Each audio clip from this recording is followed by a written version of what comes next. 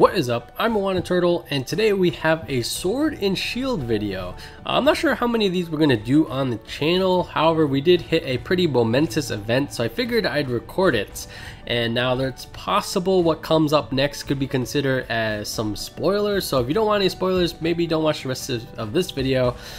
And that's your spoiler warning. Here we go. What we're going to be doing today is fighting and I presume catching the shield face Pokemon that is Zamazenta. Kind of a weird name. I think Zacian is actually a pretty cool name. I'm presuming we catch this because we are playing Shield, so I bet you get the Shield Pokemon.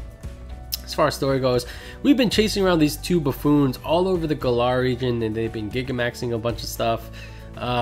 It's totally ridiculous. These guys are ridiculous. Their hair is triple ridiculous, and to be honest, it's been a little tough going through the rest of this story just because of how silly it is. Yeah, we have Piers with us, and actually Sonia's with us still. Shout out to Kamote and Aiden.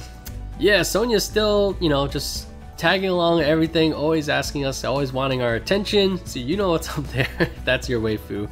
And alright, let's do this. Let's face this shield face Pokemon, and presumably we can catch it. Oh, and to catch, actually I wonder if this is a kind of like a guaranteed thing like the Eternius was. And given like how easy this game is up till now, it wouldn't be shocking if this is like a guaranteed catch or anything. Although Sonia's grandmother, Magnolia, recently gave us a Master Ball. So I wonder if you're supposed to use it here.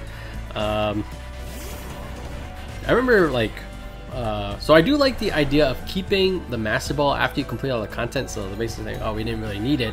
But I remember like back a long time ago when I played like Red and Blue, the Mewtwo was so hard to catch. You can bring him down to a pixel using like super weak attacks and then put it to sleep, and it still wasn't a guaranteed catch. So, and we actually one-shotted the Zacian with Harambe at level 97. I'm not even sure what type Zamazenta is. Oh, actually, okay. So none of our attacks are very effective, and I think Knockoff is actually pretty weak, coming in at only 65 power. So we could use those to bring it down. Again, we could just use his Master Ball, probably guaranteed. But actually, you know, we do have these Quick Balls. In case you didn't know, these Quick Balls are totally OP. I tried to make a tips and tricks video for this game. However, there was some problems with the video rendering, so I ended up not posting it. But if you're not too far along this game and you do find the Watt vendor in the wild area that sells these, buy as many as you can. Go all around and farm the Watt points and just dump them all into Quick Balls. It's worth it. This thing is so OP. It basically takes everything out of battling, and you reap all the benefits. Obviously, you catch the Pokemon, you don't even need to fight it. It has a shockingly high catch rate. Not only that, but you also gain experience in this game when you catch Pokemon. So basically what I was doing for a little bit of period of time is running into the strongest Pokemon I could find in the wild area and just throwing a Quick Ball as a way to farm experience. It's totally insane. I actually think this game would be a little bit better if this thing didn't exist, but it does, and I'm not even sure if this is possible for this to work, but we're gonna try this just for the heck of it. We'll try this for the memes. Here we go, trying to catch a legendary Pokemon using a Quick Ball. And oh my god, is this going to work? I can't believe that. Again, maybe this is a guaranteed catch, but the fact that that is even a thing is totally ridiculous. And you still get experience. How much experience does this guy give? Oh my gosh. What is that? Tens of thousands of experience for not even fighting it, and we caught it. Like, these Quick Balls are totally broken. Oh my gosh. I can't believe that worked. Add it to your Pokédex. Oh, it's a fighting Pokemon. It's a warrior Pokemon. I guess that makes sense. Hero of many battles. This Pokemon has slept for aeons while in the form of a statue. Oh, I didn't know it was a statue.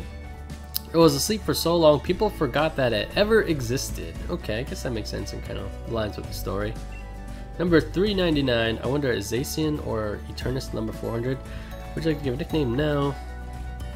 Actually, maybe I should call it Shield Face. We'll do that later. Alright, let's see. We need to replace something in our party. We definitely want to run this guy for a little bit. You know, we don't use Gardevoir very much, but it is our only Pokemon with any kind of psychic attack. Tyranitar, Harambe has a dark attack, and as far as rock attacks, Colossal has some ground attacks or rock attacks as well. I think we'll replace the Tyranitar, even though I really like Tyranitar. Alright, Zamazenta has been added to our party. Easiest legendary Pokemon I've ever had to catch. And yeah, so I think we'll cut it there for this video. Pretty shocking that, hey, Sonia's back again. And but yeah, thanks for watching, guys. As always, if there's any Sword and Shield content that you feel like you would like to see on this channel, let me know in a comment down below. But other than that, guys, thanks for watching. Like, comment, and subscribe all down below. I'm Wanna Turtle, and I'll catch you guys next time. Can't believe that worked. So silly. In case you forgot, we are Team Marnie all the way.